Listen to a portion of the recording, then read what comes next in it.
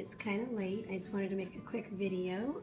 Most people get their coffee ready the night before and turn on their little coffee makers on a timer, and tonight what I'm going to do instead of that is I'm going to be preparing my overnight oats. I've got a cup of oats and I'm just going to put them all in here, and you know, if I had mason jars I could make like 3 days of mason jar oats at a time and just you know, just leave them.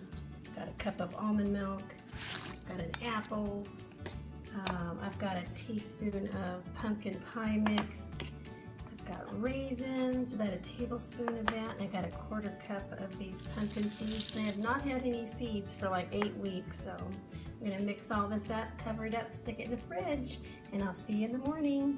Good night. So before I get to bed, I just wanted to ask you a question. Since I'm not actually cooking the oats on the stovetop, and I'm just kind of like soaking them overnight, would, you know, I mean, this is a question for my raw friends, I guess, would you consider that a raw meal, or is that considered a cooked meal? Because they're just they're oats and they're uncooked, so I don't know. I mean, is that something you would have in your raw meal or not? So anyway, let me know in the comments below what you think, and I'll see you tomorrow. All right, bye guys.